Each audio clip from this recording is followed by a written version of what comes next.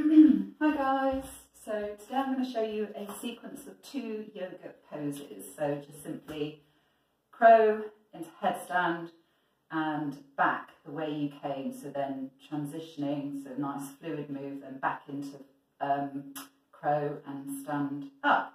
So the whole point is, with any yoga pose, it should be controlled.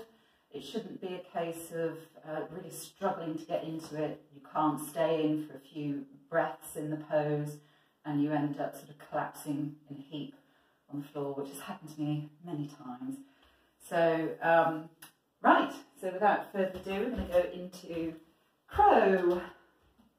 So just start with your feet like that, ankles together, toes pointing outwards, squat down, get your hands nice and wide, like this position. You want to sort of get your knees, not balance your knees in your armpits, but just sort of resting, just like that, on the backs of your arms, and just lift those feet off the floor, lower yourself down, come up into your headstand, and breathe.